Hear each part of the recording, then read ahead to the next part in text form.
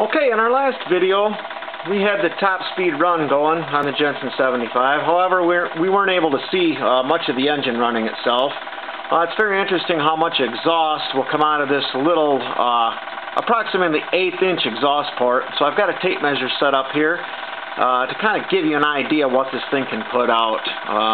We'll be doing another RPM reading on this also. It probably won't be as high as the last one, but it's just very interesting to see. So here we go.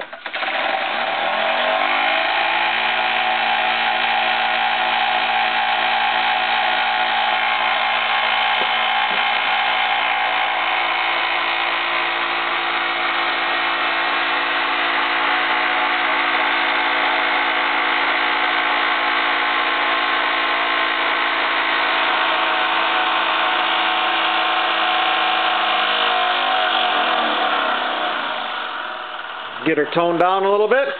As you can see, that tape measure measures 46 inches long, and we had steam coming out past the 3-foot mark. Very good for such a little engine. RPMs that time, 3,450. Thank you for watching.